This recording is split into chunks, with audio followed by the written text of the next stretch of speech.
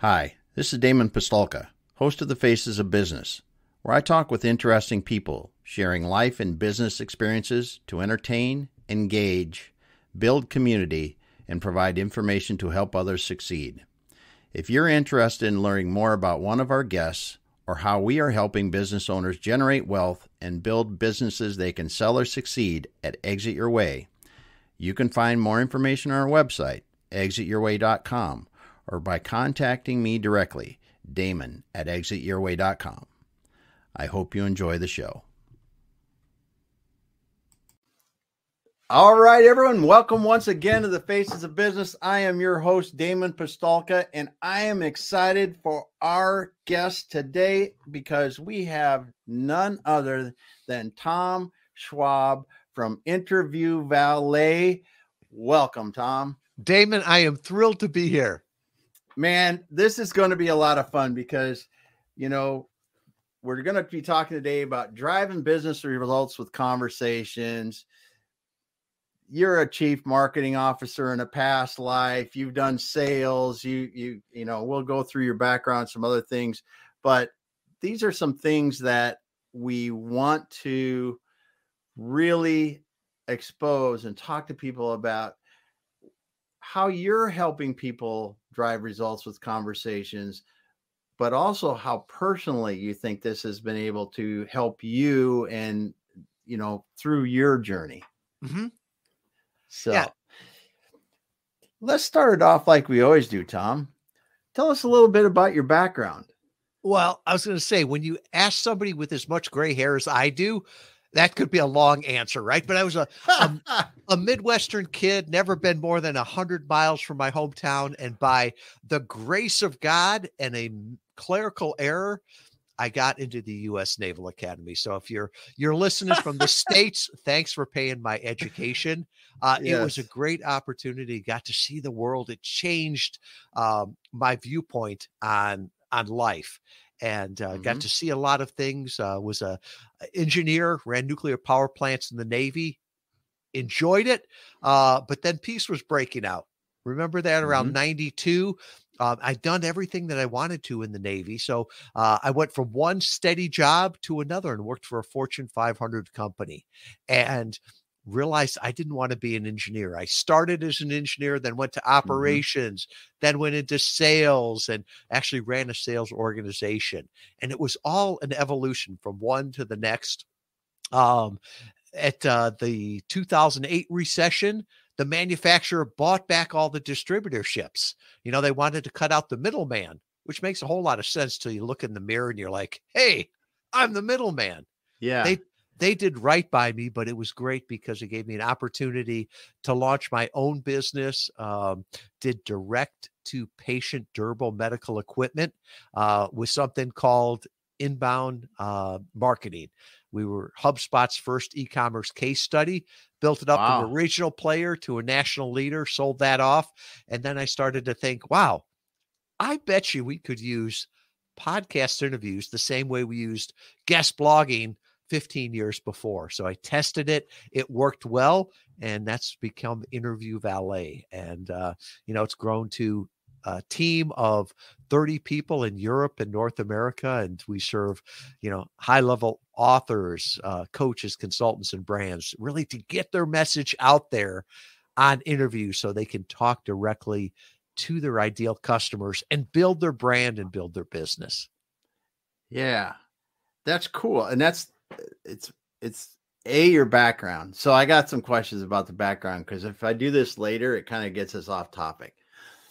What's the coolest thing you learned or saw in the Navy?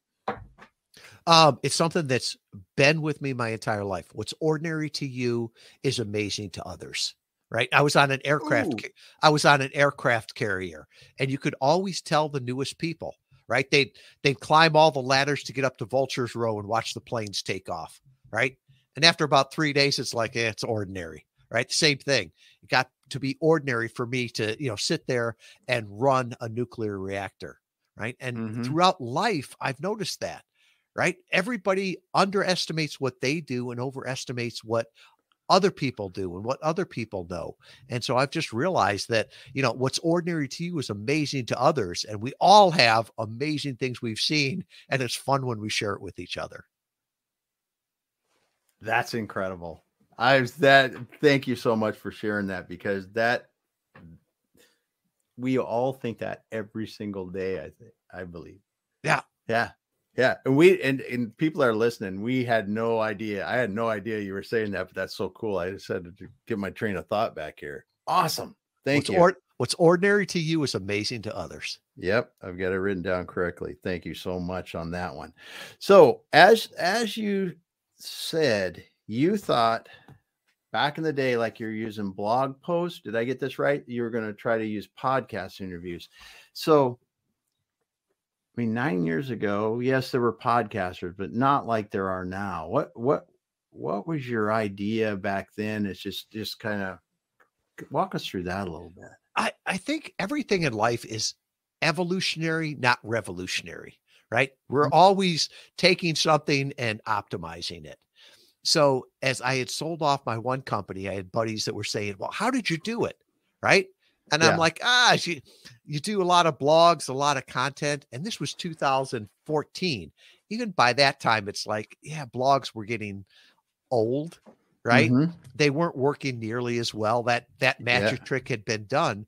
So I thought, I wonder if you could do it on podcast interviews, because podcasts were up and coming. Mm-hmm. And the other thing too is, I'm a mechanical engineer by degree. I always joke, IR engineer, right? Yes. For me, writing a blog was a homework assignment, but talking, I can do that.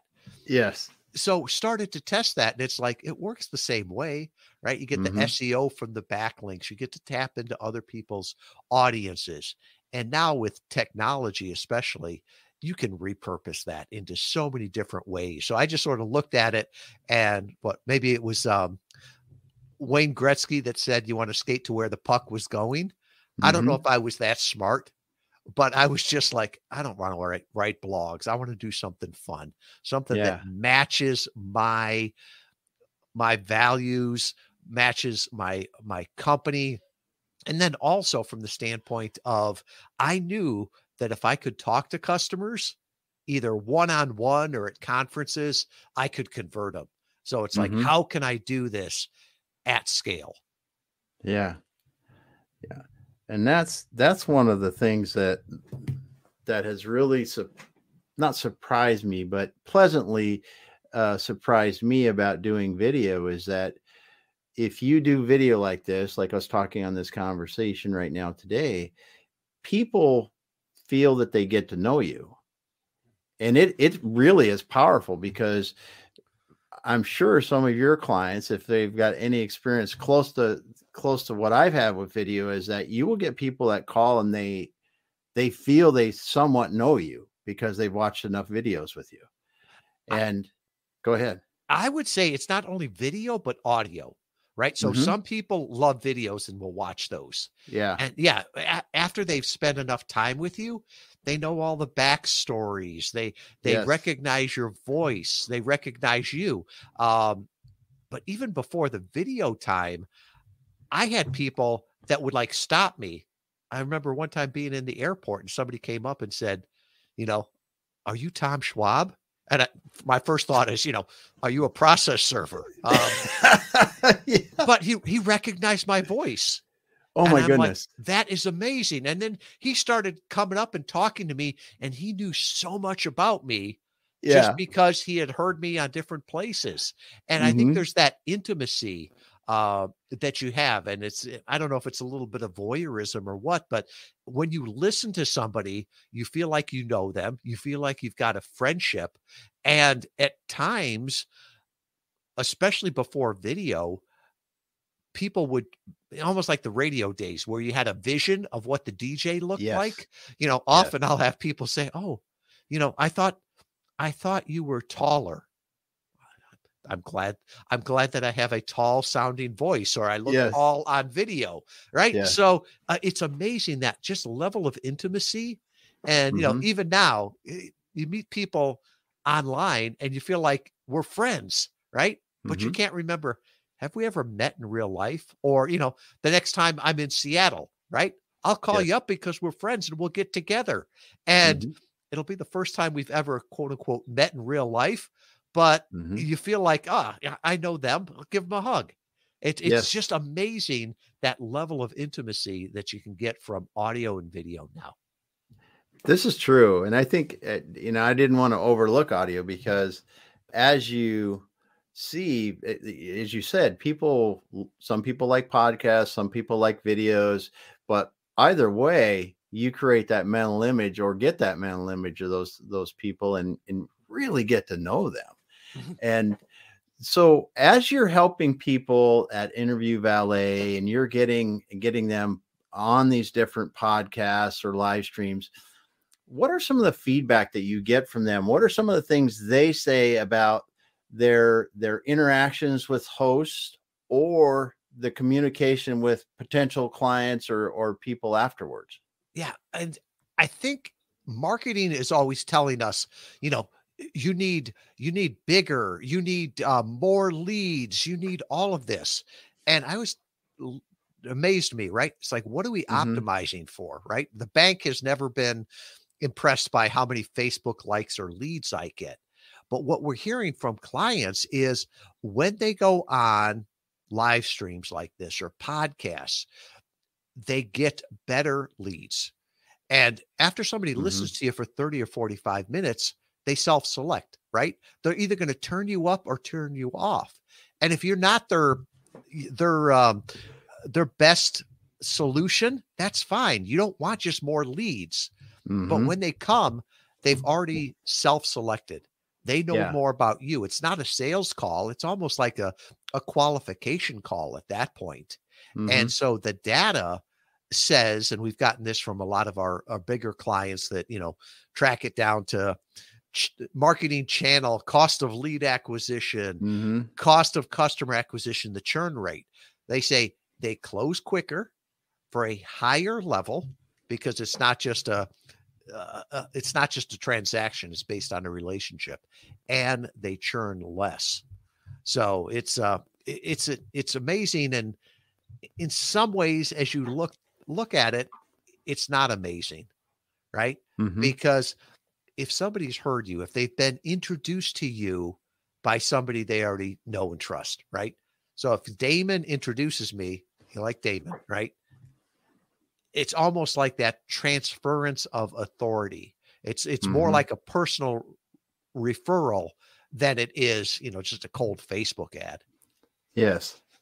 Yeah. Because you're right, because the listeners are here on the Face of the Business now. They've heard me a lot of times, and now they're getting, listen to Tom talk about what Tom's doing. Yeah, that's cool. That's cool.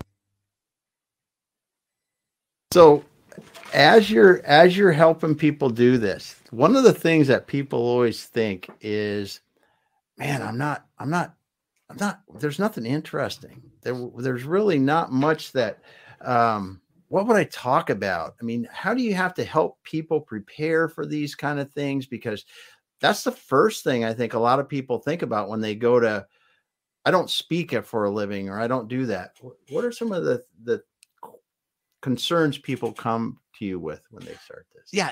One of the things I always point out to them is what I mentioned earlier. What's ordinary to you is amazing to other people. Mm-hmm. And sometimes people will say, well, I'm not an expert. And I had that problem early on, and a buddy of mine that's a lawyer actually helped me with that. The legal definition of an expert, and I'm paraphrasing this, is someone who knows more by their training, by their experience, by their activity than the average person, right? So if you're working in your business day in and day out, you've got expertise in that business, in that industry, right? If you've been married 20 years, you've got more expertise than somebody that's just starting out. If Yes. you're in fourth grade, you've got expertise in math to the Mm-hmm. second grader, right? So it doesn't mean you're the world renowned expert. It means you have expertise. And one of the things that we have found is there's different types of experts, right? There's Yes. the PhD, right? That person that's got all the letters behind their name, they actually don't do well on podcasts because it's hard to relate to them, right? And sometimes it's the old sage, the person that's been doing it, for decades and could talk about it. They do really well on podcasts because they have great stories to tell and people relate to them. Or you could be the person that's just, one or two steps ahead of them, right? And they work great on podcasts because people can relate to them, right? I understand you. Yeah, you've been through where I am. And if you're in an industry, you can speak their jargon, right? You understand their problems, and that becomes so relatable. And you're not for everybody, but you're for the people that you can help and you can connect with. And I think COVID has really helped us because before this, I think people were scared about getting on Zoom or getting on a call, right? I'm not a public speaker. Fast forward it, we've all lived online where it's like, oh, to jump on a Zoom call or something like this where I'm in the comfort of my own office or my own home, that's a whole lot easier than, going to a TV studio or a radio studio where you've got cameras and things in your face. Yes. Yes. That's for sure. That's for sure. And I think that, as you said, people are now more comfortable getting on video, but sharing their stories too, because we've had to work on this, whether we liked it or not, in marketing, to talk about our businesses, like you were talking earlier, in blog posts and other things. And it comes back again to something said earlier, is that, writing a blog post was like a homework assignment. But when people figure out how it is to be on a video interview, a lot of people find it much easier than writing, is what I'm trying to say. And I think it's more authentic now too, right? It's writing a blog today here in the spring of 2023 is easier than ever, right? I can go to Chat GPT and I can get a blog in 5 seconds. Yes. So all of a sudden everybody's putting out this generic junk, whatever it is. And it's just going to get flooded. And it's like, well, is this blog really from Damon, or is it AI, or, is it a VA that wrote it for him? Well, when they actually watch your video or hear your interview, they know it's you. And it's all those imperfections. It's your heart that comes through. And that's what relates with people, right? At the end of the day, people want to work with people they know, like, and trust. And it's more important the bigger the engagement is. There's a great book out there called Clicksand: How Digital Marketing is Ruining Your Business. Clicksand. Bill Troy's out of Columbus. And I love how he says, big fish don't swim through funnels and whales don't click, right? So if you've got a business that's got, substantial engagement, substantial money, you can't just use, funnels and clicks. People are going to have to know who you are and what you believe. Yes. Well, I think that's very true. Very true. And a lot of people confuse that because they think that, if we build the right funnels, they'll come, or something like that, but in the end, what we find and what we do, because it's, selling a business is a higher ticket item. There's no doubt about that. And every time that in the past, when we tried to do, advertising online or something like that, the pay-per-click kind of stuff, you get the wrong kind of client. I'll just say that. And it just doesn't, but when you do like we're doing today, and someone talks to us now, they know who we are. Like you said, they've seen us. They understand if we're a might be a good fit. They can get a lot farther down the road, like we know people want to do now. And when they come to us, it's not like I'm one of 6 anymore that they're talking to. It's usually like, hey, you probably can help us. This is massive when you look at this, I think, from a business standpoint, because Now I've gone past the point of, am I someone that could potentially help? Is this someone that I might like? Do they offer me something that could help me? And then is it something that I'm willing to pay for? Because a lot of times we get down to the end of conversations now after this kind of stuff, and people are going, oh yes, we need to know scope of work and what's going on and those kind of things, and then what's it going to cost? It's not like cost and all these other things come out right away. It's at the end, because you've gotten down the road and built enough trust that they know you're going to be fair on that. Yeah. Because of the other things. And you don't have to prove yourself every single time. Because you've already proven yourself. And Damon, we had a client that came to us, and I remember asking him, well, why do you want to do podcast interview marketing? And I loved his answer. He was a high-level consultant, big engagements, right? Mm-hmm. And he said that he thought that most of digital marketing was the equivalent of advertising above urinals. And I just had to stop and said, explain that to me. And he's like, well, my clients, you're supposed to be everywhere your clients are. He's like, if my clients saw me advertised above a urinal or on a park bench or on the bus going by, he said that would be a reason for them not to hire me. Right. Mm-hmm. I want to be seen when they're making the buying decision and where it's consistent with my brand. And it's almost like you, right? How many blind emails a day do I get from somebody that wants to help sell my business? Right. Mm-hmm. I am not relying on them, somebody I don't know with the most important sale, the biggest sale that I will ever do in my life. Right. Mm-hmm. Why would I do that? Right. So if all of a sudden I saw somebody that I trusted that doing that, I might like, I don't know. But if I heard them, if I had followed them for a while, if somebody had said, you know what, you need to check this podcast out. Damon's a good guy. I think he could really help you. Right. If that comes, now it's that warm thing. And now I'm just reaching out, not saying, you sell me, but I want to sell myself on why you should take me as a client. Mm-hmm.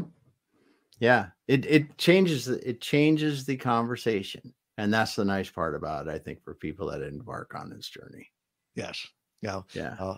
My thing last year, every year I've got a different phrase, and my phrase last year was one conversation away, because one of the things I realized is that everything great in my life has come through a conversation. Yes. I was actually reading something about that today. It was funny that we have this conversation today, and it was not talking about conversations, but it says people get what they get in life because of the relationships they build. And those relationships are built because you have taken the time to build strong relationships where people can get to know you and they like being around you. And it's just so powerful what these conversations can really do. And at the end of the day, I think it's even more fun when people take the approach of, this conversation is for the sake of having a good conversation. Because if you try to weave in too much of, business, sales, whatever it is, unless that's appropriate down the road, the conversations become muddied and they really aren't as genuine and as unique as they could be. And really allowing people to understand the people behind what we're talking about before we move any further. I agree with you. It's like, if it's not a genuine conversation, is it a conversation? Right. There you go. If you're asking me, if you're just asking me rote questions and I'm giving you my talking points, I don't know that that's a conversation. Or if, or if you're asking not the deep questions, right, and I'm giving shallow answers, right? The world doesn't have enough time for more BS. So a real conversation, it's like, let's figure this out. And sometimes it can be bounce around different places. Sometimes it can be awkward conversations, right? An awkward question, or yes, me a question that I don't know the answer to, but let's figure this out here. And I think those are the most powerful ones. And Mm-hmm. I just look at it as conversations are the most important thing I have in my life, and it goes along with relationships, right? But the conversations I have with other people, right? Are they drawing me to the future that I want?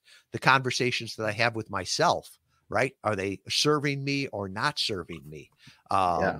And so I think we need to be very conscious of the conversations. And even sometimes when we're trying to avoid conversations, right? Sometimes it's just easier. I'll just work on this funnel. I'll just tweak this page and do all the rest of this and call it marketing.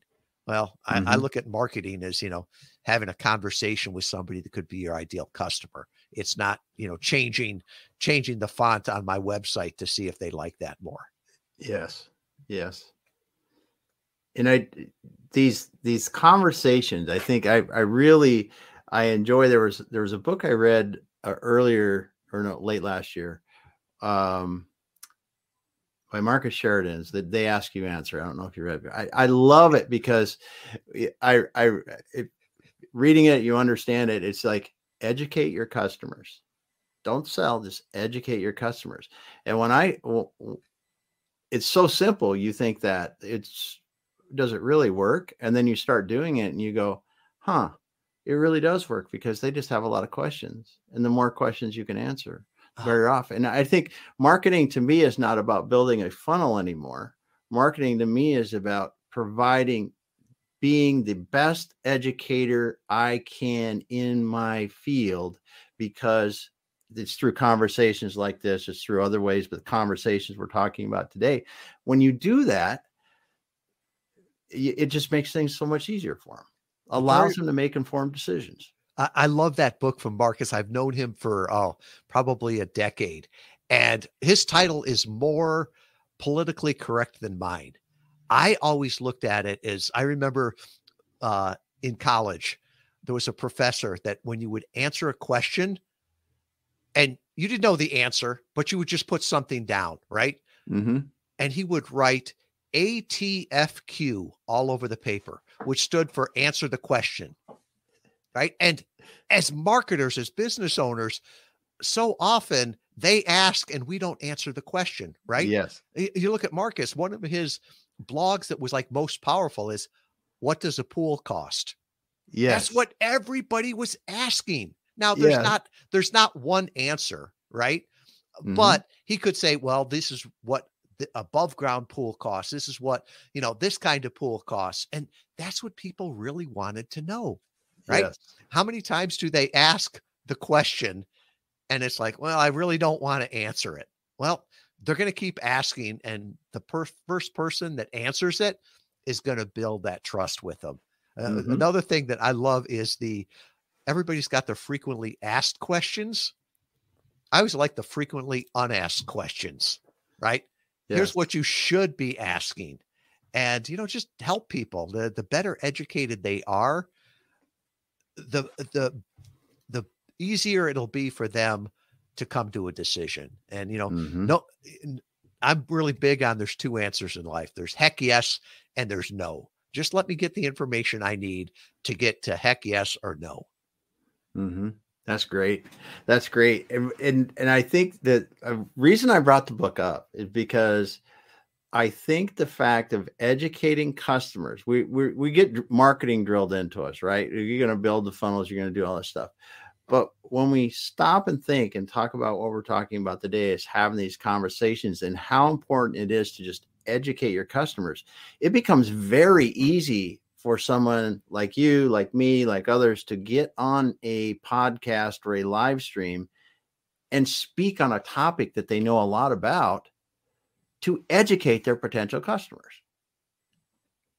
And it's one of these things that I think when we think about our marketing, and I'm going to use that term loosely because I really don't think it's marketing, and turn that into educating customers, it becomes very easy for people to do a lot of marketing. Oh, it does. And the idea of a 45-minute keynote where somebody just hands you the microphone and Yeah. says, and here's Damon. That's intimidating, right? That takes Yes. preparation to Yes. go to an interview, and just like you said, they ask, you answer, right? Because the questions that the host is asking are the same thing that your clients are asking. And our Mm-hmm. best clients are the ones that repurpose the content, right? I can think of Mm-hmm. one CEO that we worked with, and his staff was asking him to write a bunch of blogs and said, answer this question, answer that question. He finally came back and said, I've been on a dozen interviews. I have answered all of these questions. Here's the links to them. And they went out there and they got the transcript and they made some blogs out of it. They cut Mm-hmm. the videos, and now it's not only answering the question, but hey, here is our founder, our CEO, answering it on this podcast. It's almost like that scene on TV. So it's, yeah, Mm-hmm. podcast interviews or live streams. It's almost like they ask, you answer in the Yes. modern day. And as you said, these audio, video recordings can turn into blog posts. They can turn into snippets. They can be so many ways. They can be repurposed to bring different points across wherever they want them to be. Yeah, you can get a month's worth of content from a single 45-minute interview. And Yeah. I've seen it done. You figure the blog posts that can come out of this, the little snippets, the images from a quote. There's just the audiograms, right? You see those Mm-hmm. on Facebook all the time. You can get reels out of it. In fact, I was just talking with somebody the other day, and he had something where it cuts off the left third, the right third, and just leaves the center for the reels. And so they're so easy to do. You can get a Yeah. month's worth of content, and it doesn't take any more of your time to do it. Yeah. That's a great thing. It's a great thing. So as you're helping people do this, what are some of the biggest questions that you have to answer? I think the biggest question is always that I start with is why, Mm-hmm. right? Because people will come and say, I want to do a podcast. I want to do interviews. Okay, well, why? Right? It's a means to the end. And I think once they understand why they're doing it, then it makes the strategy so much easier, right? We've got Mm-hmm. some people that do it just for the SEO value, right? If that's the case, then go on podcasts that are hosted by colleges, because you're going to get .edu backlinks, Yeah. which are incredibly powerful, right? Other Mm-hmm. ones will say, I'm trying to up market, right? I want to go to a higher level in the market. Okay, well then get on different podcasts there. Maybe I want to build and my team and get exposure to my C-suite. We've done that with clients where everybody gets out on podcasts, especially when during COVID, when they couldn't get out and speak all the places. Mm-hmm. There's other ones that we worked with one company that wanted to build the brand so that they could sell the company, right? Yep. And they had a lot it was a software as a service company. Mm-hmm. And he built the business around him telling the story of him building it for his mom and then using it for other places. And he got acquired by Squarespace. Yeah. And he swears one of the big reasons is because his churn rate was lower, because all of his competitors, I don't know, they may have been out of Bangladesh, right? I didn't know who they were, but after you heard Gavin's story, it's like, oh yeah, I like them. I like the story behind it. I like the company. And so they had less churn with that. So wow. I think the biggest thing is start with why. Why are you doing it? And then build the strategy around there. You know, Yeah. a podcast or a podcast guesting is a tactic. Figure out how you can use it in your strategy. Yeah, that's great. That's great.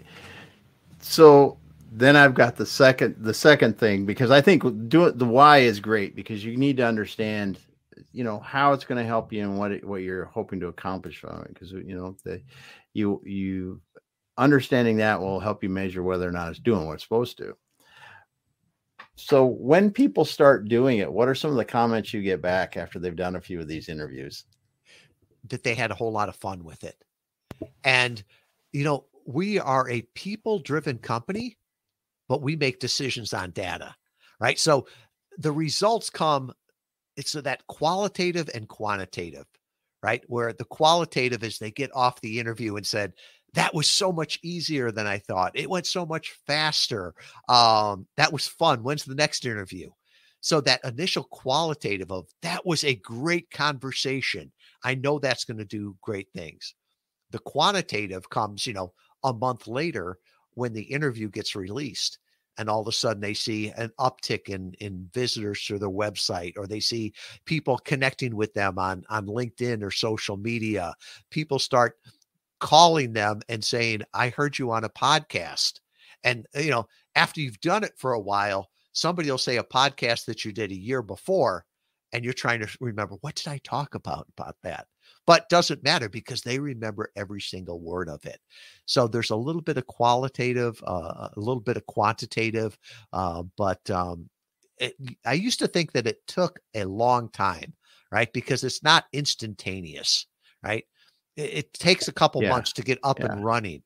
But then I had a couple of customers that said, no other channel, right? If you're doing Facebook marketing or any other channel, it's going to take a few months to get that and dial it in before you get results.